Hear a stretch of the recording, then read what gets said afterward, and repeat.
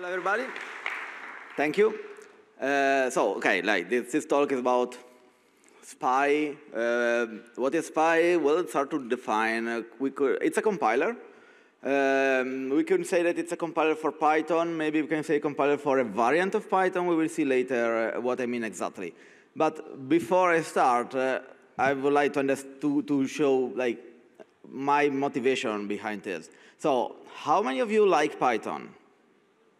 Yes, that's what I expected. If I didn't see any hands, it would be. How many of you would like Python to be faster? Okay. How many of you know how to make Python faster? Oh, okay, I want to talk to you later, because I don't. I mean, I spent a lot of time doing PyPy, historically, which was Python JIT compiler. We tried to make it faster.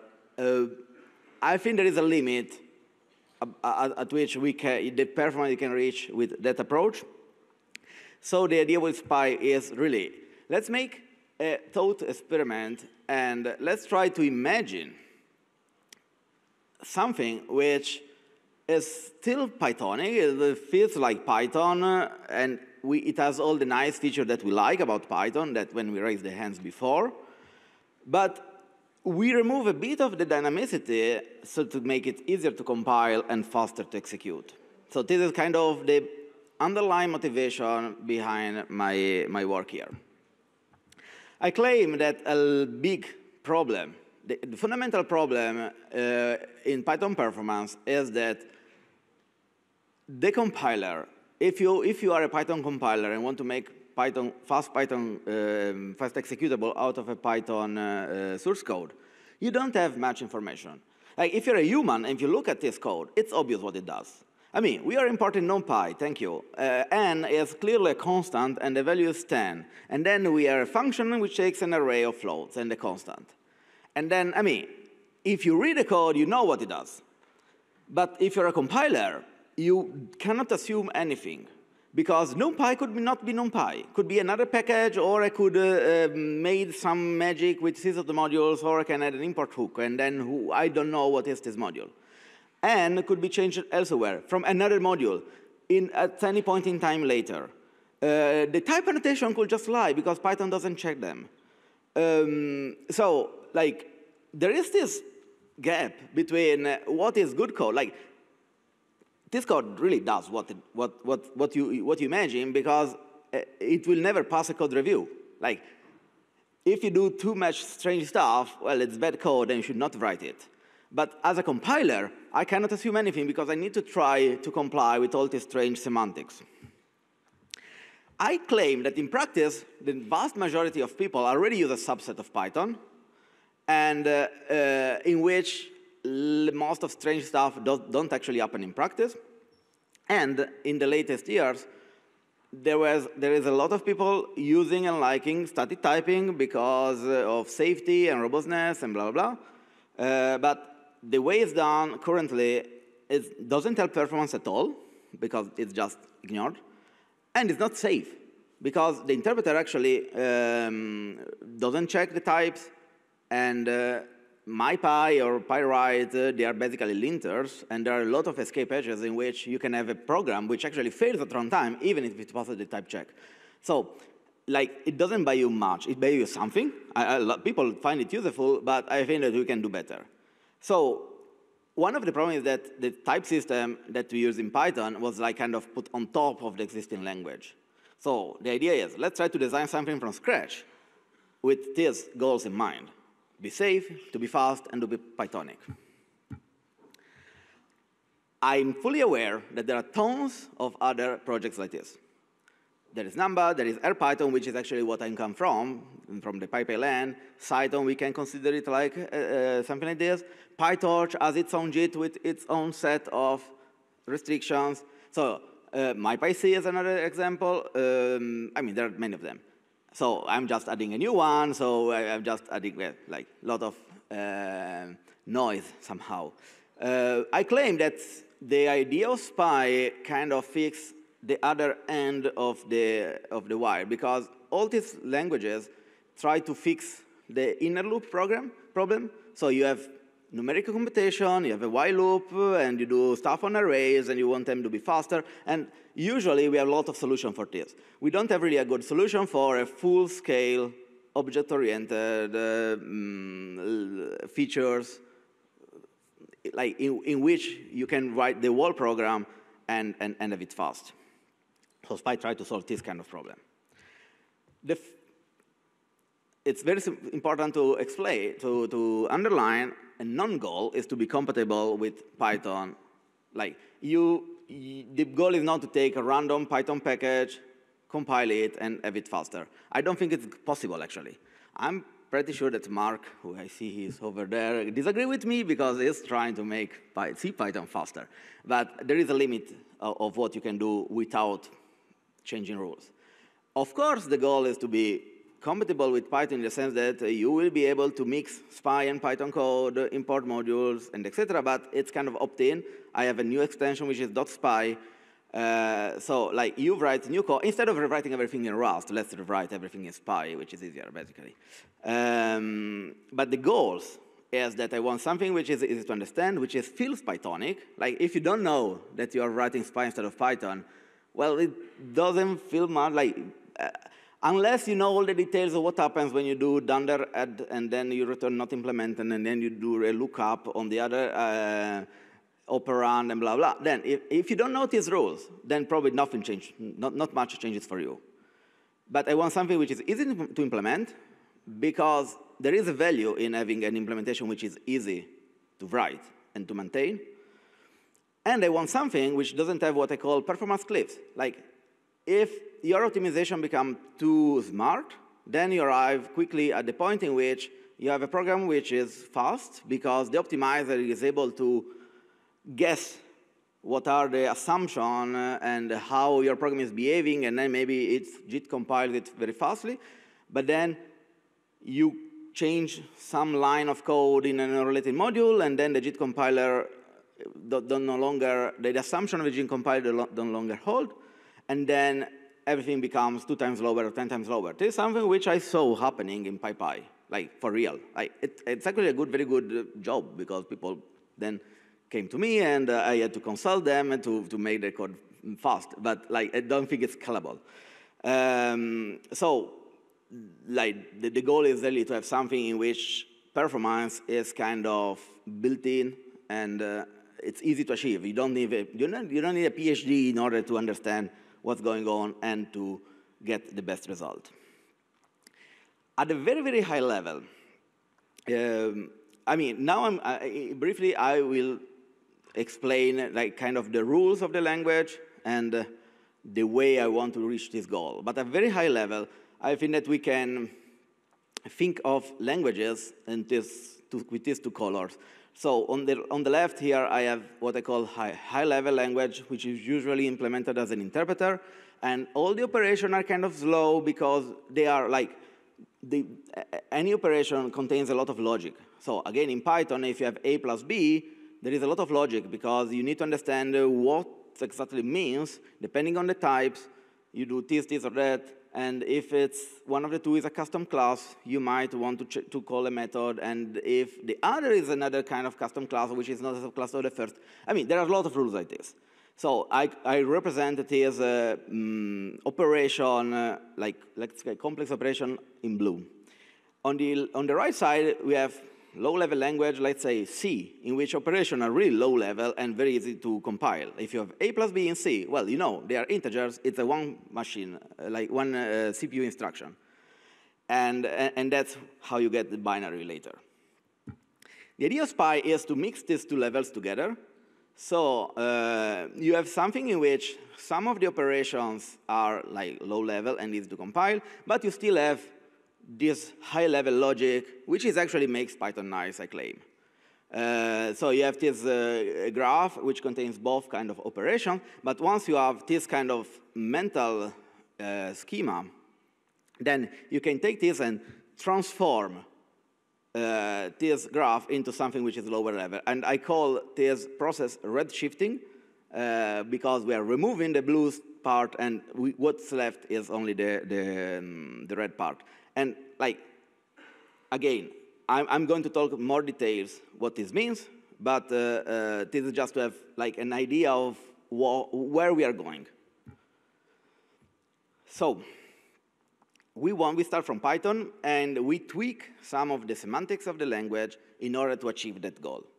And the three biggest changes which I made are what I call like a formalization of a process which actually happens in practice, which is this distinction between logic which happens at import time and then what happens at runtime. I'll talk about it later.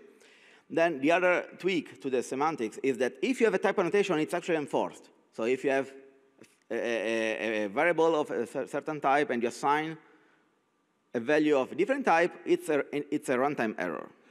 Like and this helps the compiler later to assume that this is true. And then whenever I have an operation, I split the semantic of the operation in two steps. The first is, well, let's understand what this operation means. And this is kind of the blue code that I was showing earlier. It's all the, actually, what makes Python better than Java, for example, from my point of view. And then you have the execution phase in which, well, now that we found out that these are two integers and we want to just add them, well, this is very easy to do but if we split these two phases explicitly, then for the compiler, it's much easier to optimize. So execution phases. In Spy, we have like formalized these three stages. Whenever you compile a program or execute a program, everything which happens at import time happens at a very specific beginning. Like it's actually what happens already in Python. Like a lot of stuff happens when you import a module, but it could happen at any point in time. I can import a module well after 30 seconds of execution. In Spy, it is not possible. Like all the modules are discovered ahead of time and initialized. And then I have what I call the freeze phase, and then, well, the actual execution of the program. At import time, it's very similar to what's happening. Like, you can do all the crazy stuff that we like in Python. You can do meta classes, you can do decorators, you can compute things that are needed later. You can monkey patch your code in case of PyTest or something like this. So like a lot of stuff which are actually useful, you can still do them. But then I have, well, this phase which is freeze, and then I declare that, well, this is over. Like after a certain point in time, all the things which are kind of global become frozen and constant. And so it means that you can monkey patch a class early in the execution, but not at runtime. And no, I think that this covers like 99% of the use cases anyway. Of course, sometimes you really want global mutable data, but you have to annotate it explicitly as variables, basically. And then once I have initialized my system, I can just execute it as usual. If you have this kind of schema, then something interesting can happen, because I have a lot of global constants, and I operate on them. And all the operation which I do on this global constant, well, they are kind of, you can optimize them away. Like, if you have an if uppercase debug statement somewhere, and debug is a constant, well, you know which branch are you taking. But it can go farther than this. Like if you do something which is very dynamic, like get out of a string on a class, but the string is constant, well, you can optimize this away. If you have a list of URLs, you're implementing fast API or something, and this list of URLs is constant and frozen, well, you can unroll the loop and avoid the overhead of the for loop at runtime. So there are a lot of possibilities. It's super important that this phase is kind of transparent to the user. Like I'm designing the rules in such a way that you don't need to know about this. Like it naturally flows. OK, it is constant. Well, this operation will always get the same result. And then, of course, when I'm the compiler, well, I can optimize it away. But you don't need to know this. In order to implement this, I'm developing two things at the same time. I'm developing the interpreter and the compiler. But the trick is that all the hard stuff can happen only at import time, and this is kind of, it's safe to be slow at that time. So like the import time and the partial evaluation time are run by interpreter, which supports the full language. And then what's left after the partial evaluation time, it's like a subset of the language, which is actually compilable. So the compiler knows only about this small part, so that's why it's easier to implement and faster. And at this stage, the interpreter is incredibly simple and incredibly slow. Like, it's AST-based, it's written in Python, but again, like, it supports the full semantics. And also the compiler is very simple. I'm trying to minimize time to market. I didn't want to do any fancier than it needs to be. So the simplest thing to do to get executable code is generate C code and use a C compiler. And actually, this opens a lot of possibilities. Right now, I can emit a C code and target kind of for free. I kind of target WebAssembly. I can target Emscripten, which is WebAssembly in the browser. I can target native code kind of for free. But the point is that, again, the compiler doesn't need to support the whole language, because the hard part is taken care of earlier. And the magic happens at this stage, the partial evaluation. So imagine to have an AST. So you have your program represented as a graph, as a tree. And then I have a phase in which I go and color all the nodes and determine whether these nodes are blue, which means that I can safely partial evaluate them away because they operate, for example, on constants or do this kind of operation which are guaranteed to be optimizable. And then I have red nodes, which is what operates on actual data, which varies at runtime. And redshift is what I was describing earlier. I transformed this blue plus red graph into a red-only graph. I agree that so far it's very muddy, it's very foggy. Like, let's see what happens in practice. So this is the super simple example. So I have a function k, which could do arbitrary computation. In this case, it just does some numeric addition, like numeric expression. But I could download something from the internet here. I could open a CSV file and do computation. I could do whatever. I annotate this as blue. So this is a blue function. It's guaranteed to be executed at import time, at partial evaluation time, and that this is not executed at, it's not seen by the compiler.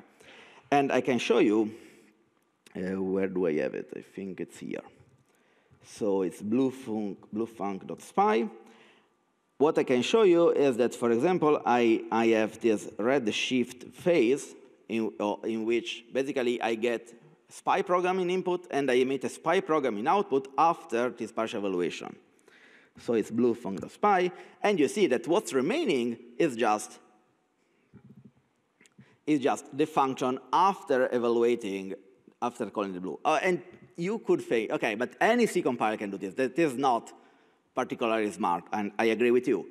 But the point is that this is guaranteed. Like, it's not an optimization in the same sense that I hope the compiler will do it. It's guaranteed by the rule of the language that this function is called earlier. But once we have this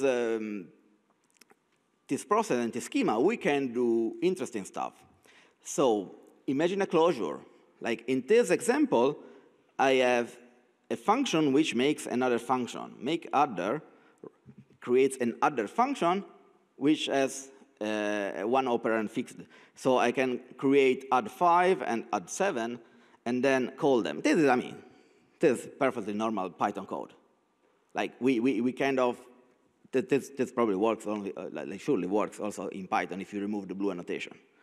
But what happens if so this is make under.spy. So what happens if I redshift it? And let's also try to highlight it.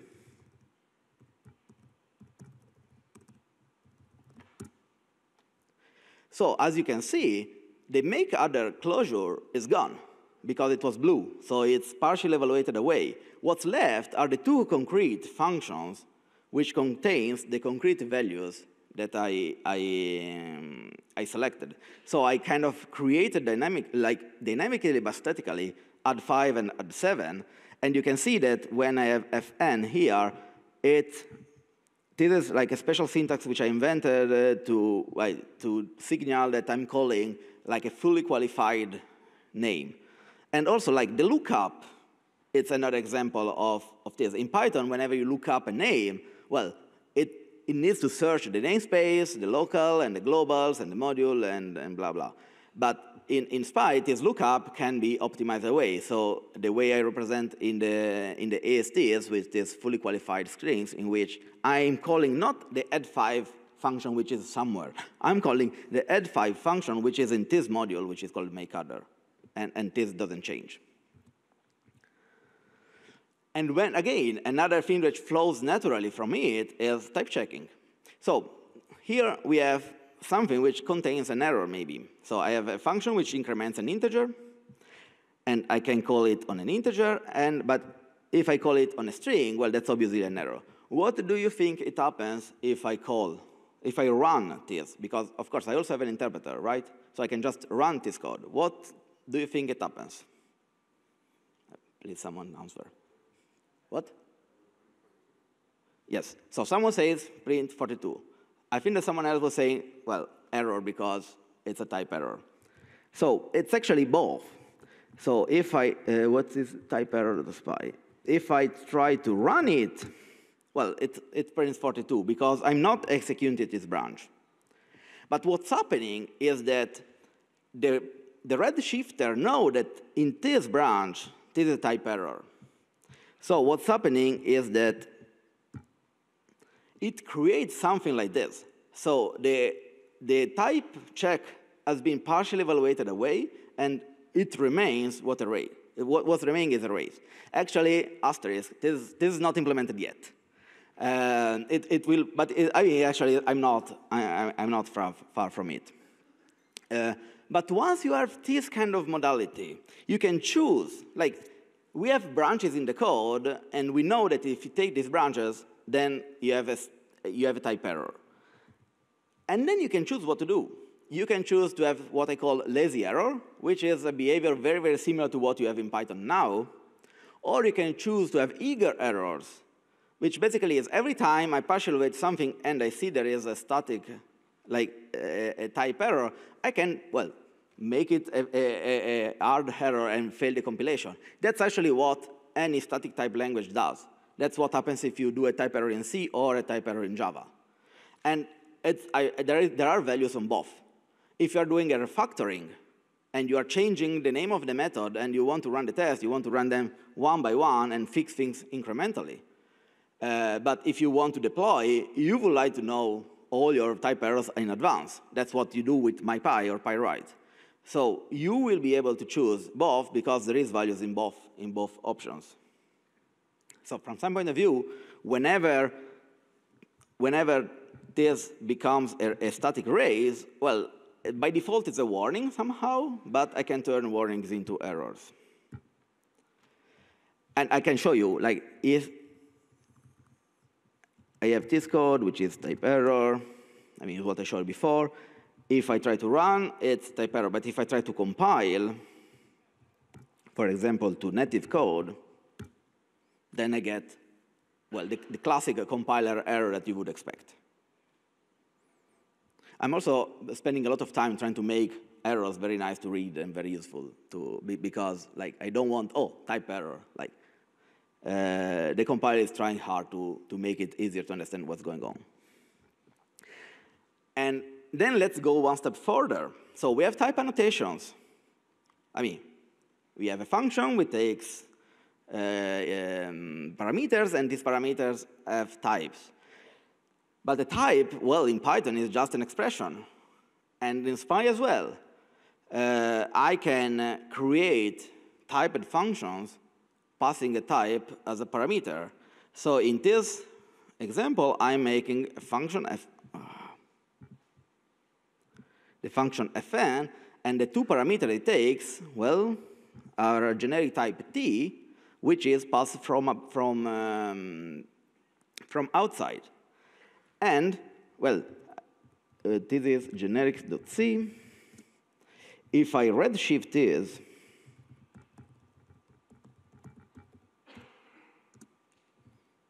what I, let's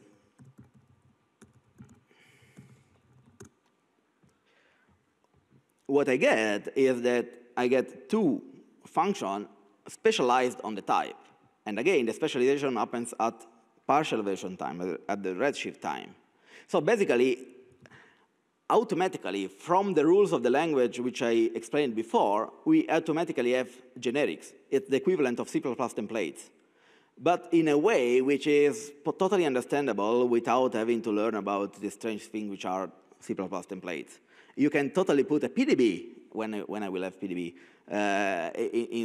inside a function and see what are the values of t, because it's a first-class object. Currently, this is the way you do. In the future, I plan to experiment with some syntax triggers. So maybe you will be able to write something like this, in which the type is actually like in square brackets. But I mean, this is something for the future. I haven't experimented with it yet. But the core logic is that it is like a closure in which some parameters are fixed ahead of time. And you remember when I was talking about operation dispatch?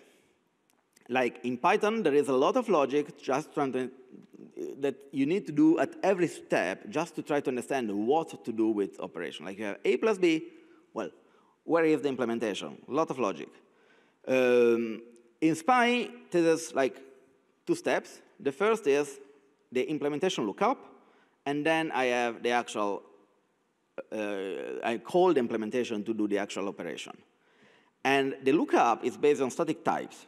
So if you have x plus b, x plus y, what you do is to get the two static types of the expression, and then I call this special function, which is in the operator module, which is op.uppercase-add, which returns a function which you can call with the values to do the execution. And the cool thing is that these three lines are blue.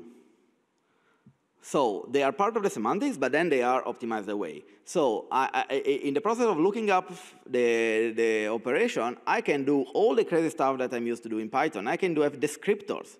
I can use all the dunder methods that I have. I can do all the complicated logic that I want, but I don't pay the cost at runtime. What's left at runtime is just the fast execution. I think I have a demo also. Yes, op dispatch.py.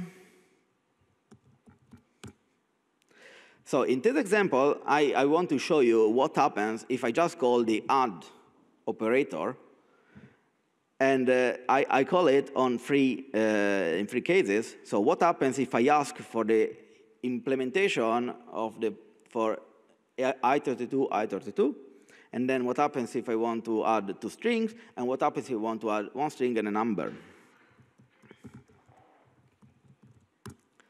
And you can see that basically in the first two cases, it returns a function, a built-in function which knows how to add integers and strings. But in the last cases, well, it returns me a not implemented value. And then the type checker knows that when you do an operation and you cannot find an implementation for the operation, well, it's a type error, basically. So that's how we build up our semantics.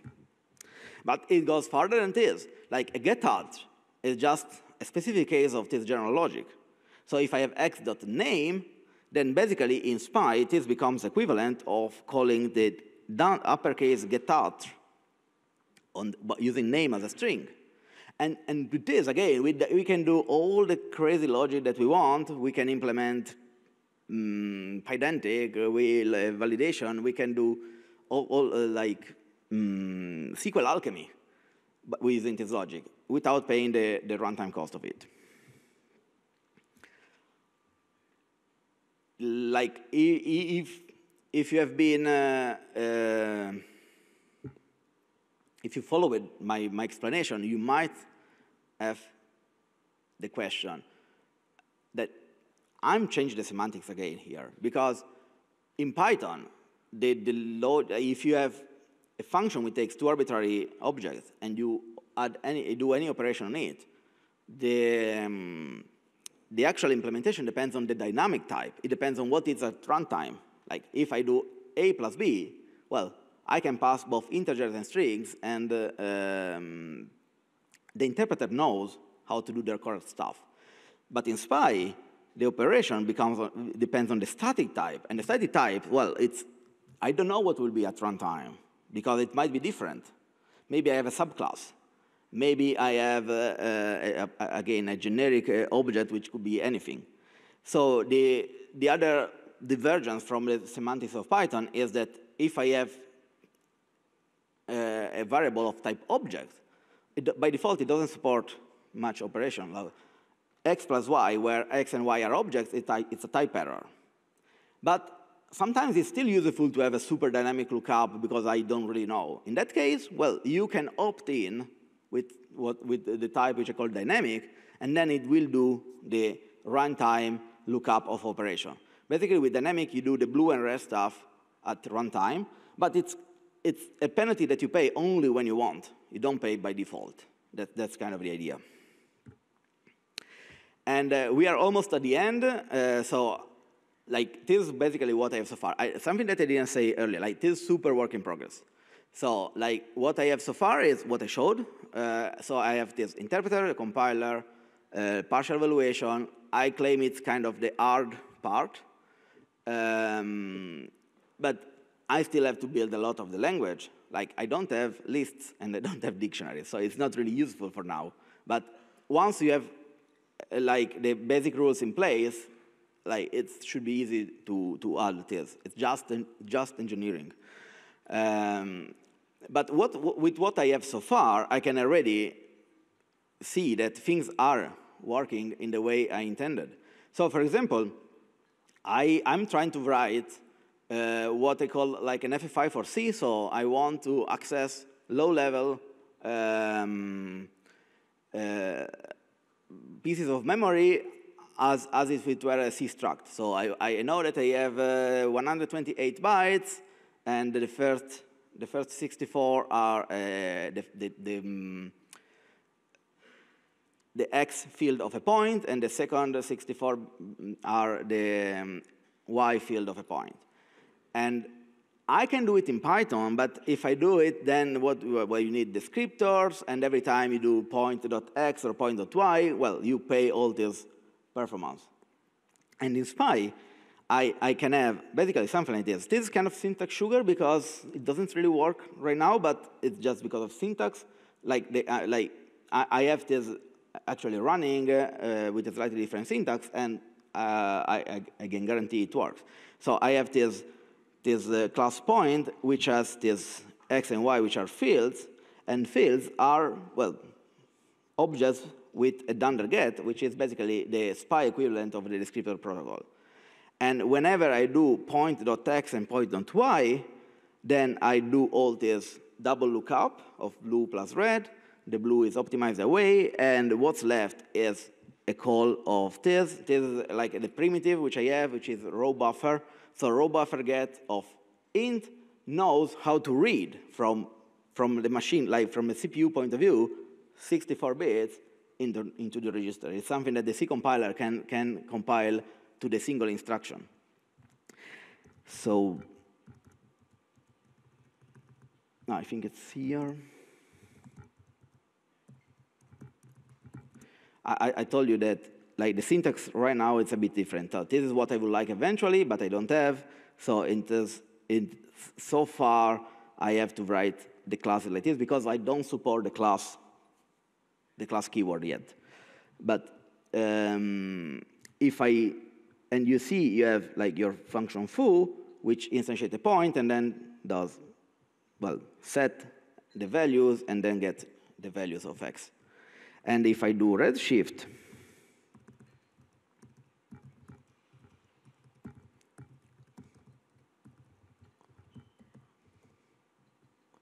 let's also highlight it. And then all the infrastructure for the class and the code, which is kind of slow, went away, and what's left is this very low-level function. And you see, instead of p.x equals something, well, I'm calling this function, which was automatically generated by the partial evaluator, and this just calls row buffer set I32 using the offset 0, and this is the offset 4. So this is stuff that normally I wouldn't have to compute the offset at runtime, which is costly for such an easy operation, but all the expensive stuff was done earlier. And I can also write it to C, and then if I struct.c, this is what's generated, but you can see that also in C, basically, instead of having pair.x, well, I'm calling basically this function, but this function calls this one, again, with the offset, which is a constant, and this is a macro, basically, in C, so eventually it will become like a direct set. So this is the first demo. And the second, which I still have a few minutes, is basically interaction with JavaScript, because I am also targeting WebAssembly. So for interaction with JavaScript, I would like something like this. I would like basically to be able to do window.document.getElementById or something, and then call and set attributes. But all this stuff needs to happen on the JavaScript side. And I would like to basically translate this high-level code automatically into this low-level code, which is what I need to do to talk with JavaScript. I don't want to write this code by hand, because it's horrible. I want a nice API on top of this low-level code. But I don't want to pay penalties, basically. In Python, what you do is this. Like, I can wrap all JavaScript values into a JSRef class, and then every time I do a getArt, then I call this JS getArt function, and then wrap the result. But again, in Python, all this is every layer of abstraction in Python adds runtime penalty. In Spy, I can do basically this. It's very similar, but I'm using this uppercase getArt so that the wrapper and unwrapping is basically done and optimized away by the partial evaluation. So I can show you that this code, I don't have time to actually show you, but this code automatically becomes this, which is also translated to C. So the overhead of this translation goes away. And well, since I am out here, I can show you that it's actually working. And I think that's it.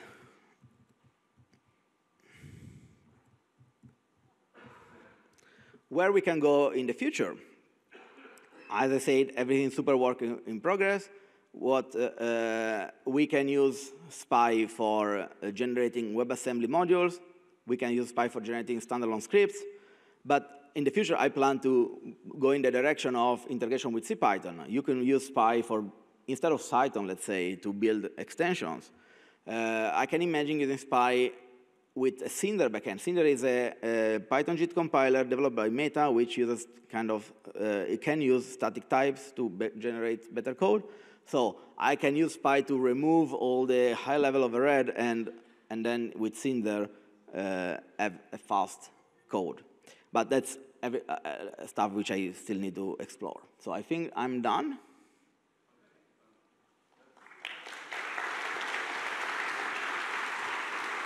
Okay, the microphone seemed a little bit.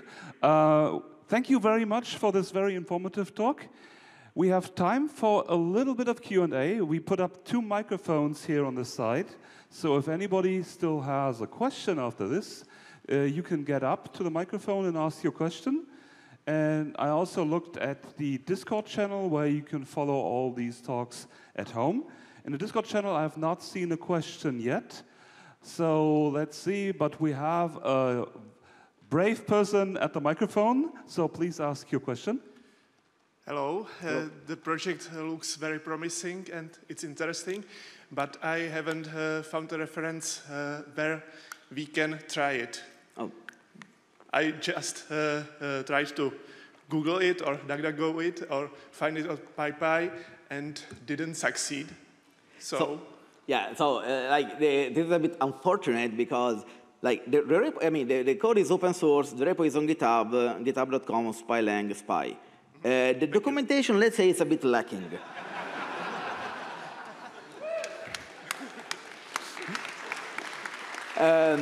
What happened is that I worked furiously to arrive at the point to have a demo, and I did the talk at PyCon a few weeks ago in the US, and so all the code for the demo was kind of like made on a spike, and now what I'm doing is to refactor code from this branch and put it into reasonable code, and then I will, well, document. But yes, basically, you can try to clone this repo and look at the test, but that's the best I can say. Or you can find me around and I can show you, basically, yeah. Thank you very much for the question. At the other microphone, please ask your question. Really interesting project. I just had one question that I see that with Spy, you kind of regenerate some code. And I'm worried, would you not run into the same problems that you run into with templates in C++, where there's too much generated code, and then it's quite a lot of stuff. And then also, like, how would you debug it? How you? How would you debug, when you have an issue here? How would you debug the generated code, or how would it go? So yes, every language with the generics has this problem. So if you're not careful, you can end up with code bloat. Rust does a good job at merging back code which is like generic, but then it can be shared. So I hope to be able to do something like that. But then it really depends. At some point, it depends on you. Like if you know what you are writing and you want maximum performance, you have to specialize. Like imagine that you are NumPy and you want to write operation on arrays. You want to specialize them on your type. So you must have this on specialization. But in other cases, you know that this is not on a path which is super important for performance, so you can use the dynamic type. Then you don't specialize, and you pay the penalty at runtime, but it's fine. So, well, you will have control on it. Thank you very much. We have time for one final, very brief question. I see that you're using annotations to annotate all of your types. Can you infer the types through data flow analysis, kind of like, I don't know, PyPy used to? I suppose in theory it's possible. I don't think it's a good idea. So a lot of the ideas from Spy come from RPython, which was like the implementation language for PyPy. RPython didn't use type annotation, and it used like full program analysis to do type inference, which in theory seems like a good idea, but in practice it was not, because okay, it's time over. That's okay. That's okay. We are running out of time, so at this point, I would just like to thank the speaker, Antonio Cuni, again. Let's have another round of applause. Thank you. Thank you. Let me take